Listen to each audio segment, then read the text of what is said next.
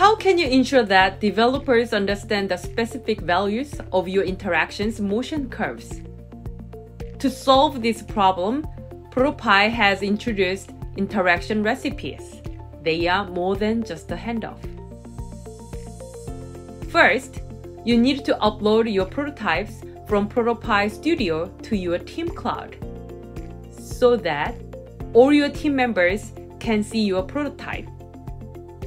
However, they might not understand your exact design intentions and context without your explanation. People may interpret your interactions differently. In this case, click the plus button on the left-hand side of this Pie page. This will take you to the recording page. Click this button to start recording a scenario of the interactions that you want to demonstrate. Once you save it, then you will be taken to the interaction recipe page, where you can see the spec of each interaction. Here, your team members can drag the current time indicator and click on the play button to watch this scenario. They can control the speed to see things in more detail. Once a stakeholder understands the overall flow, she or he can check the values per interaction.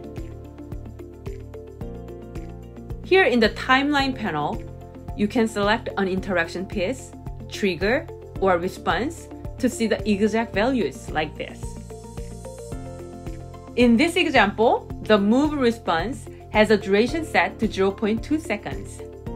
This means that it will take this amount of time for the card layer to move from the Y value of 720 to 127.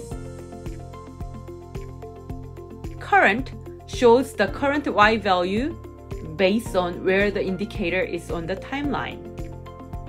There you are! That's all you need to know how interaction recipes works. With interaction recipes, designers no longer have to waste their time writing detailed spec documents. Just simply record a scenario of your prototype, and ProtoPie will automatically generate all the necessary specifications. Prototyping as easy as pie.